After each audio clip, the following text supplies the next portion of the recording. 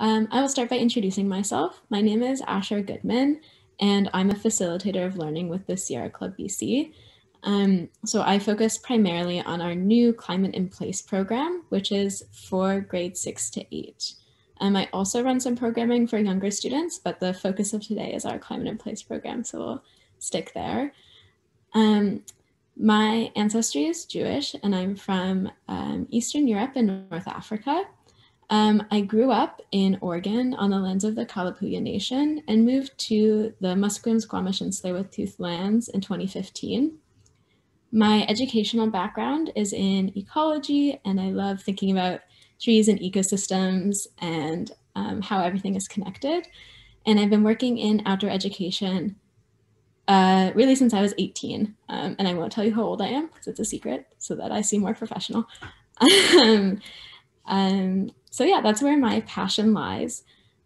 With me today, I have Kirsten, Shar, and Alyssa. So I'll introduce Alyssa first. And she's going to be leading the second half of our workshop on her Roots and Seeds program. So Alyssa is a Brazilian-Canadian writer, literary arts educator, and education program designer, dedicated to using the tools of creative writing as a catalyst for social change and climate action. From K-12 students to senior citizens, she equips groups of all ages to develop personal voice, write with confidence, engage with literature, and share their stories, opinions, and ideas for public audiences, on stage, on the page, and in public space. Amazing. Can't wait to hear everything from her later. With me also, I have Kirsten. And Kirsten, if you want to introduce yourself. Good afternoon, everyone. So my name is Kirsten, and I've been a facilitator of learning with the Sierra Club for the past 7 school years. I originally, I'm from Haudenosaunee territory, which is in the province of Ontario, and moved to Victoria almost 7 years ago to start this position with the Sierra Club. And I teach primarily in this year the K to grade 5 programs, and I spend, I'm fortunate enough to spend a lot of time outside with the students and enjoying place-based education. I'm a certified teacher here in British Columbia, and I just love having this opportunity to share my knowledge and my passion for this beautiful place and embrace this opportunity for place-based education with our students and with our co-learners, such as yourself. And so I'm going to pass this now over to Shar to introduce herself. And thank you so much for joining us today.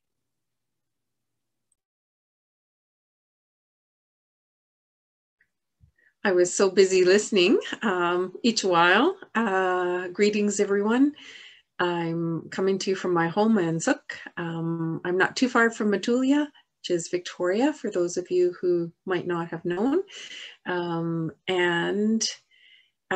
here today just to help to be in the background and facilitate the conversation if needed. I have a number of hats. One of my hats I'm wearing today would be a cultural voice, but also I also have a lens of education as well to bring to the conversation if needed. So I hope you all will listen deeply. There is some really cool things for you to hear and maybe participate in coming up. So many haichka ahead of time for all of your good ears. I'll leave it back to Asher. There you go, hon. Great. Thank you, Shar and Kirsten. Okay, let's get going.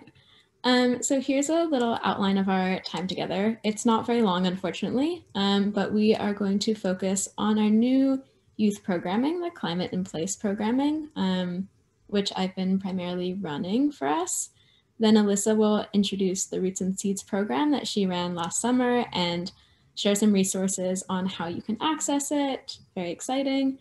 Then we'll have a little bit of time to connect, Q&A, depending on our timing, and that will be it. So the first thing we wanted to start with was a little background and foundation in our transformational process as an organization, because this has really grounded our work as the education team here at Sierra Club BC. So as we've looked back and reflected on ourselves as an organization, we've had to take accountability for some things that we want to change going forward. So in the past, our organization has not always done an amazing job at including Indigenous voices and uplifting Indigenous jurisdiction. And so we're really looking forward into how we can take account for our past and try to move in a better direction together. So we've developed a strategic plan as well as a plan called Balancing the Canoe, which is kind of our way of thinking about how we can move together in a good way, in a better way. So this was created with Shar and with some of our other lovely members of our organization, and is really about how we want to be going forward. So as an education team, we're really taking this seriously, and we want our education to be through a decolonial lens and looking at how we can uplift the voices of those whose voices haven't really been uplifted by mainstream society and by environmental movements that have happened here in North America historically. So one way that we're doing this is through this beautiful conversation with Manathat. So this is something that I recommend everyone watch. It is really a grounding philosophy for us and how we want to engage with the natural world, the non-human world, with all of our relatives, and with ourselves and our co-learners.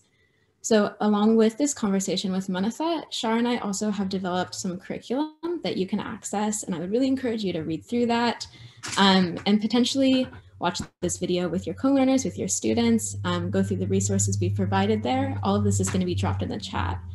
So I really, really recommend that you access these resources because it's something that we have put a lot of love and care into and think are really, really important.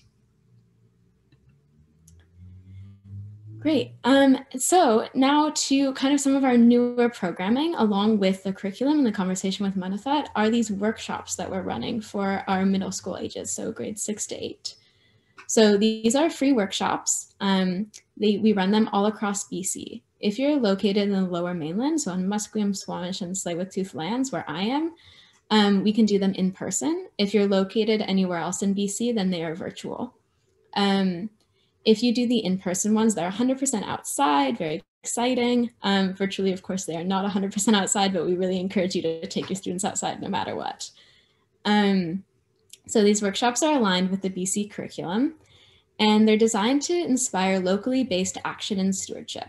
So these have been rooted in environmental and social justice, and we focus on reconciliation.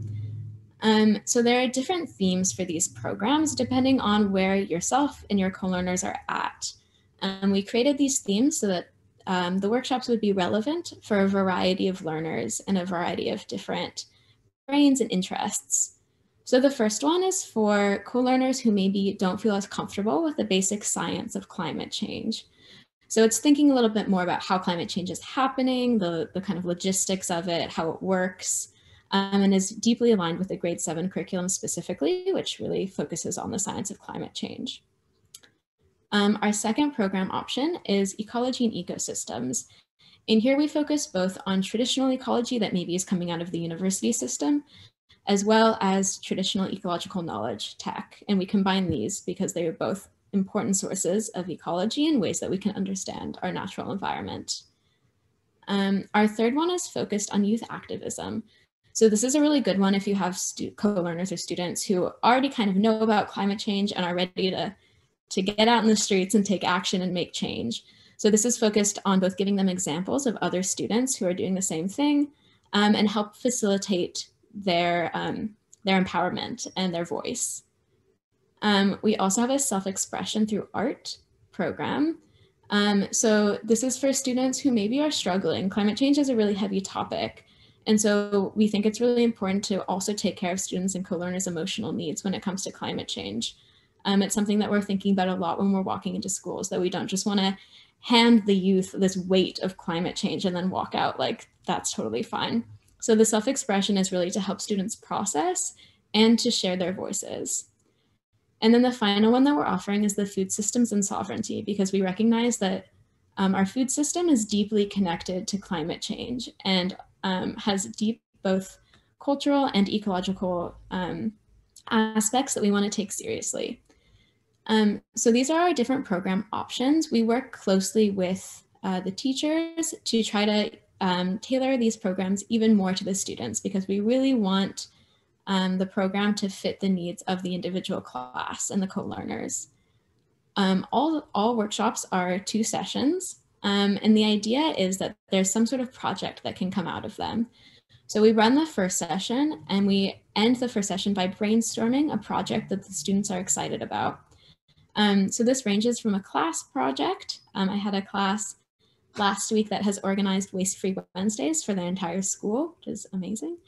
Or it can be individual, just depending on your class. So I've also had students who are writing graphic novels about species going extinct, or making posters or paintings about climate change. So we brainstorm that at the end of the first session. And then about 3 weeks later, I come back and the students have the opportunity to share what they've worked on with me, as well as do a little bit of brainstorming about ways that we can make these projects and these changes last into the future and stay connected going forward. So you can find out and register about these programs on our website, which hopefully Kirsten has dropped the link in the chat. Once you register for a program, you'll be connected with me and we can have an email correspondence to try to really fit the workshops to the needs of the students. Really, it's all about helping them to feel empowered and helping them connect to place and nature. So with that, I will pass it on to Alyssa, who is going to tell us about her Roots and Seeds program. Awesome, thank you, Asher. Let me just take a moment to share my screen. I'm so happy to be with all of you today and to share a little bit about a program that was designed last summer. So to provide a little bit of background, I was brought on to work with the Sierra Club as an artist in residence in 2020. And I was connected to the organization through the International Center of Art for Social Change. And really, what I was trying to do amidst the pandemic was to find a way to engage learners across BC through arts-based approaches to environmental learning. So what you're going to learn about for the next little bit is a creative writing and storytelling program, and the resources that got created while I was making this program. And I'm going to walk you through them so that you know how to use them in your classrooms, or if you are homeschooling, then how to use them at home, or even if you just want to explore them yourself, you're also welcome to do that. So just to kind of break down the program, it's designed in alignment with the BC school curriculum, and it's targeted at learners between the ages of 11 to 15. But that being said, with minor adjustments, you could teach the program to students that are slightly older or slightly younger. It's designed to be roughly 6 to 7 sessions long. I say 6 to 7 because there's 6 solid sessions, and the 7th one can culminate in a presentation. And they're roughly 80 minutes long. Again, this isn't a strict rule. If you wanted to just pull apart one of the lessons from the program or run them at a different pace, that's totally up to you and the learners that you're working with. And there's roughly 30 to 60 minutes of writing assignments in between sessions. The main learning objectives of the program are oral storytelling, journaling and gardening, so students learn how to plant native species and replant items from their compost bin. They learn interview skills and story gathering skills. They learn how to write creative nonfiction, climate fiction, plant-based poetry, which is poetry about plants. And it can end with different presentation skills, either through publication or through oral presentations. So just to kind of give you a sense of the different sessions, I'm not going to walk you through all of the resources. You're welcome to look those up after the session on the website, but just to give you a sense. So the first session really intros participants to storytelling and helps them to create a collective agreement on how they'd like to learn together. and reminds them of the lands that they're standing on, and aims to connect them to the stories that they're interacting with every day in the environments, the local parks, the homes that they live in, etc. Session number 2, which I'm actually going to go into a little bit more depth in later, gives learners tools for story gathering. So a huge component of this program was to engage learners with intergenerational audiences. And so trying to get children and youth to interact more with older adults, seniors, and elders that they are already acquainted with, but maybe don't know the stories of. And so that was session 2. Then the learners move into learning how to develop those oral stories that they've learned from older adults in their lives and turning those into pieces of creative nonfiction. They move into editing those stories, and then are introed into writing flash climate fiction based on different vegetation regions in and around British Columbia. Session 5 teaches them how to edit those again, and then how to write plant poetry, so about particular plants that they might have some sort of emotional connection to already. And lastly, the final session focuses on editing those and then writing author bios to kind of help them develop more ownership over their work and to prepare them to either create a publication together or to present these together with their communities. So I said that I was going to go into a little bit more depth into one of the sessions, but this will just give you a bit of an idea of what a session looks like. And I'll run through it relatively quickly, but so this one is all focused on developing connections with older adults and learning how to gather stories and to learn from the older adults around us. So every session starts with a check-in and with a quote of the day. The quote of the day really tries to help frame the learning of the day and to get learners thinking about the topics that are going to come up. So this one being about story gathering has a quote from Sarah Kay that it's equally important to listen as it is to speak. Every session also comes with different check-in questions to help educators and facilitators of learning to assess and understand where their learners are at as they're entering the session.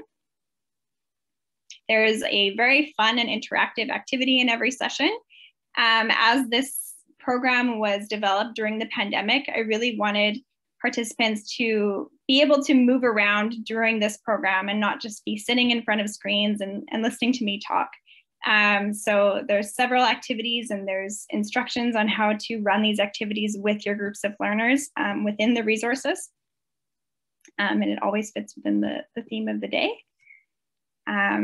As this is a writing program, there's also plenty of prompts and writing tips throughout it.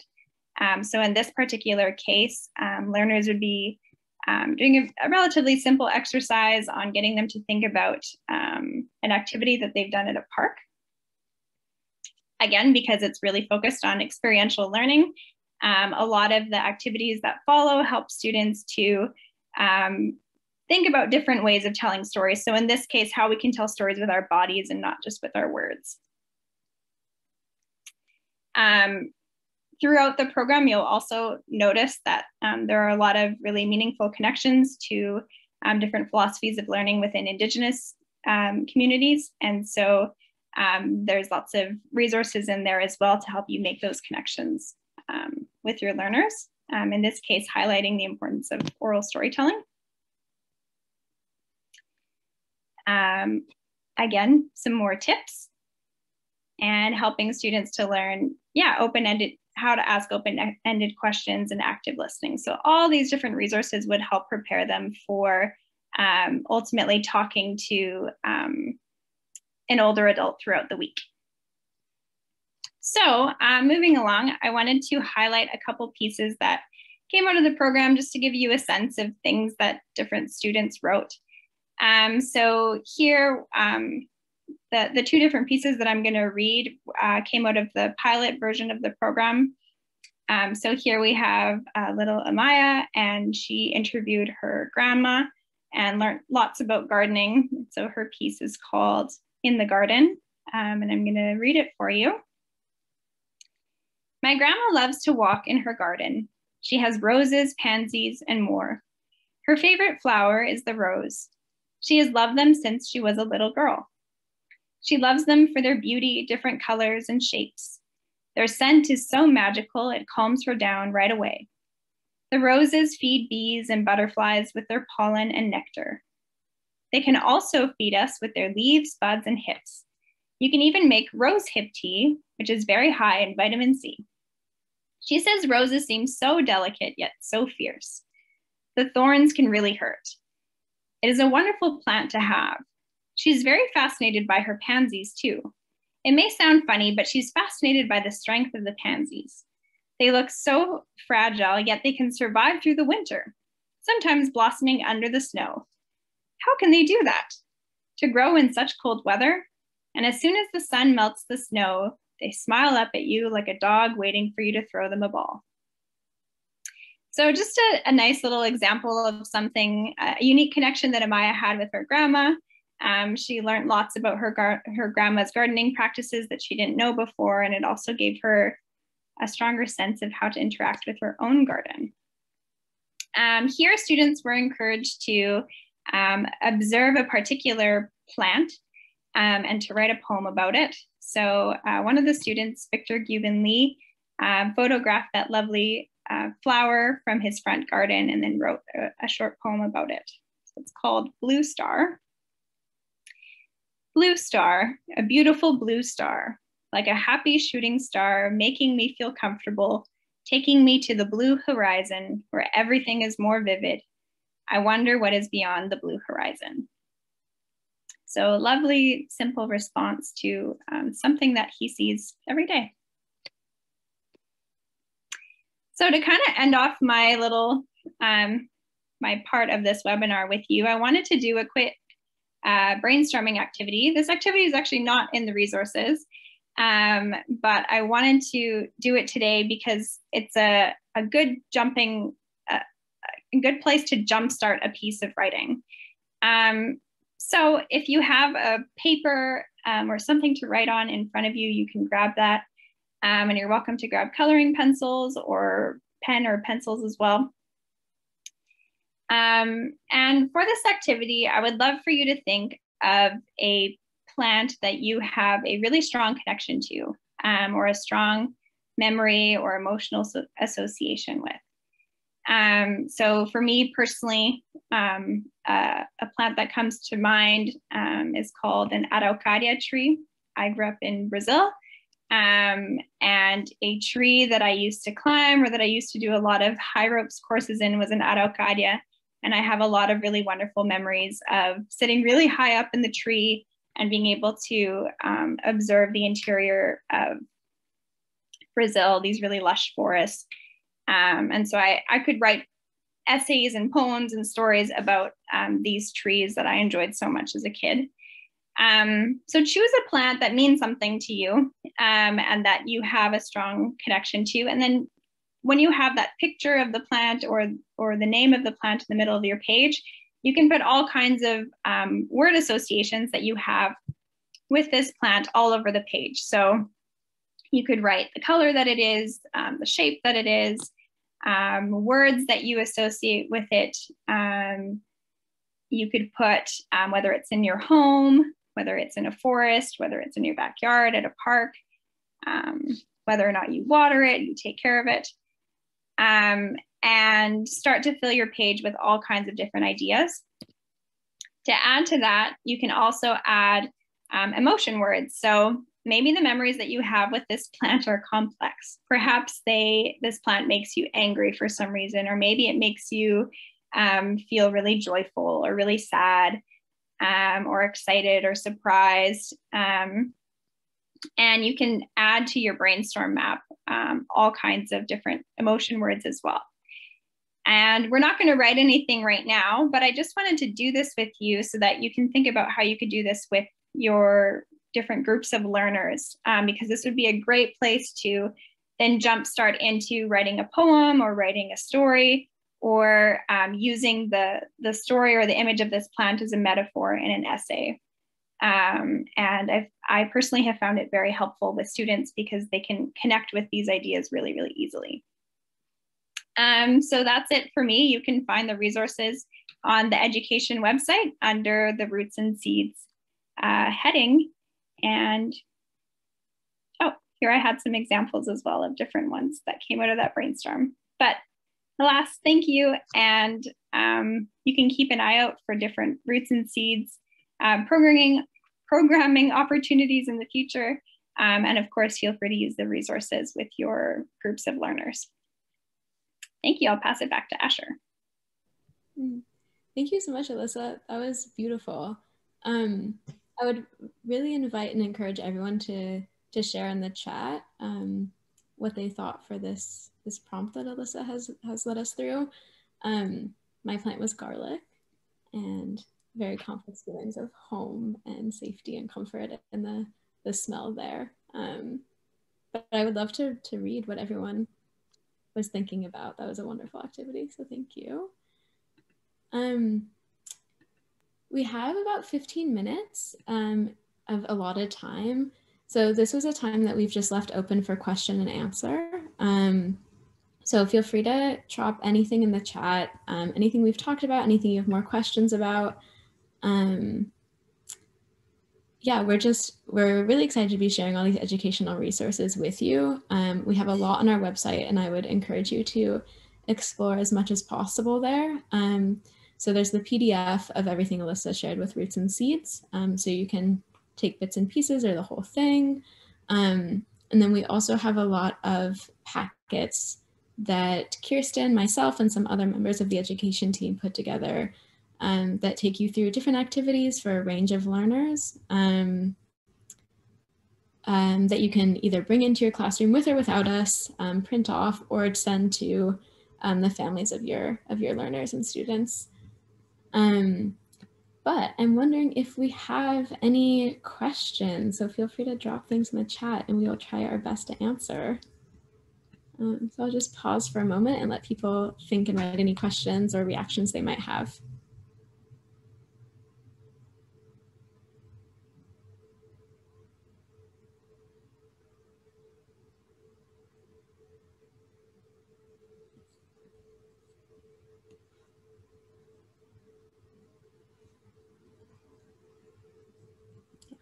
If there's no questions, that's okay. I saw that there were some going through. Oh, here we go.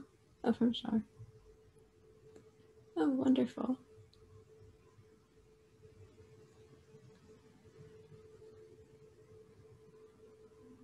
Yeah, and if there are no questions and people don't want to share their plant, that's okay. I know it's hard to create any sort of community on webinars. Ideally, we'll be in person one day and we can actually be interacting and meeting each other. If no one has questions or wants to share anything else. Oh, sure, that's amazing. Go for it, please. I have a question for Alyssa. I have looked through the PDF file, but I found your presentation to be far more explicit, and I was really actually quite excited. Is there handouts or idea sheets to go for the young learners, as well as a curriculum plan to help the facilitators of the learning in your package?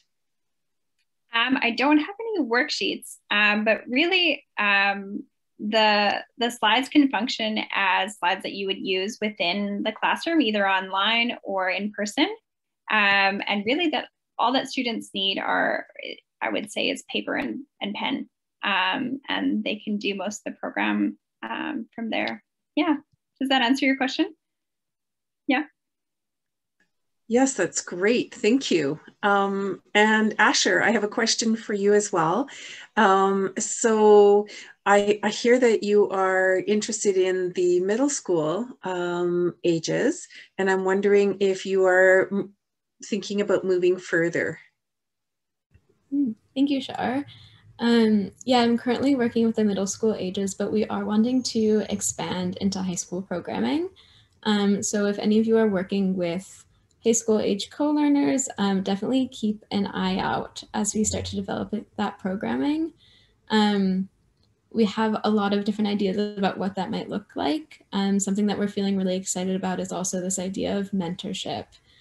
So matching up, I guess, adults as we might be, with high school learners, with elementary learners, and seeing how there can be a chain of mentorship around climate action, self-expression, and ultimately working towards social justice.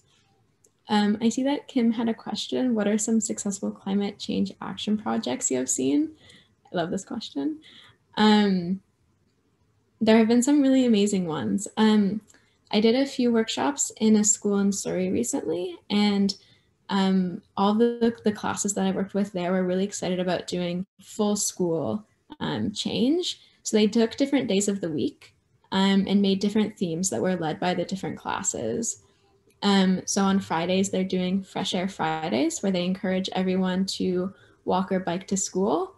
And they've created structures to try to encourage the primary students, like the K-2, to get matched up with buddies in their neighborhood who are at the intermediate level. So that's a bit safer. Getting people to drive less and have these big walking and biking trains. Then on Wednesdays, they are doing Waste-Free Wednesdays, where they're trying to make sure that in the whole school, there isn't any plastic waste or food waste. So the students are eating all their food, and their food is coming wrapped in reusable containers if possible. So right now that those days are both just once a week, but they're trying to make plans of how they can make it every day next year, starting in September. I also have had a lot of students who are really excited about self-expression in art, which I personally love. Clearly, this is a passion of this group, I think you can tell. So I had a class where all of the students wrote climate change haikus, which were really wonderful. And then also made some creative short stories, which they've been sharing with each other and with their homes. So personally, I think of art and self-expression as being a big part of the action projects that can exist around climate change. So I found a lot of hope and inspiration in those haikus and those short stories. So those are just a few. There's a whole bunch. My big message when working with students is that their action project can match their passion. It doesn't have to be like a whole lot of work that they don't want to do. It can be work that they actually enjoy doing. Amazing. So if those are all the questions, thank you for spending your afternoon with us. Many haichkas to all. Big invitation from all of us is that you go outside this afternoon or evening if possible, and spend some time in the trees, breathing in the fresh air, and take a moment to relax. I know that everyone here who works in education is working really hard. It's been a hard year, so take a moment for yourself, take care of yourself, and do what makes you feel okay. And hopefully book some workshops and look at our resources, because we're really excited about working with you in the future.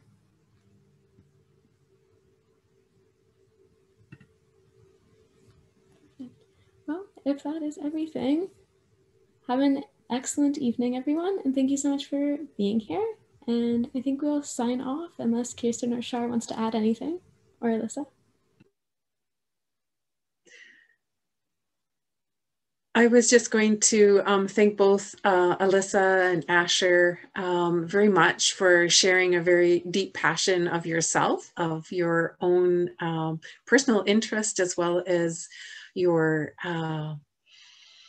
great joy in helping others to learn and grow and be engaged in all the variety of ways that they could be. And a big thank you to Kirsten for being really the backup tech person along with myself, and making sure that you have the answers that you need in the chat box. Yes, so Kirsten has just posted an invitation. We're having a webinar on Tuesday coming in a couple of days in the evening time. And the advantage of signing up for this webinar is that you will also get to see a copy of the recording afterwards, so that if you, just like today, if you wanted to share this recording afterwards, you could share it with your learners or your fellow teachers, your administration. If there's something that you wanted to book, I know that we are open to more than just the programs that you saw here today. We are very creative people, all of us, and we can think of some really cool programs that might be also exciting. So please don't feel stuck on just the ones that you're seeing here. We could certainly have a more engaging conversation and develop a whole program for schools. We are, especially in this time of Miss COVID, entertaining those ideas of potentially working with a whole school as opposed to just one class. If that's of interest to you, please also do connect with us, and you can connect with us to get a hold of Alyssa. If that's also of interest, we can pass that forward to Alyssa or do a contract with all of us together. So again, many thank yous, many Haitsepka for your afternoon, your good ears, your good hearts and minds. And we really want to offer more ways to be able to support the really good work that you're doing of engaging the beautiful young minds and hearts of our future generations that are going to come up and support us. So I'm passing that thank you ahead of time, because sometimes in our tiredness and exhaustion, we might not always remember that part. So maybe somebody's ears need to hear the thank you. So thank you so much. Many, many Haitsepka. And just to let you all know that we will be following up with an email to you all that includes all of the links that we have posted. So if you didn't get all of them opened up or saved, we will follow up with those. Okay, so have a really great evening, everyone, and take care. And thank you for joining us.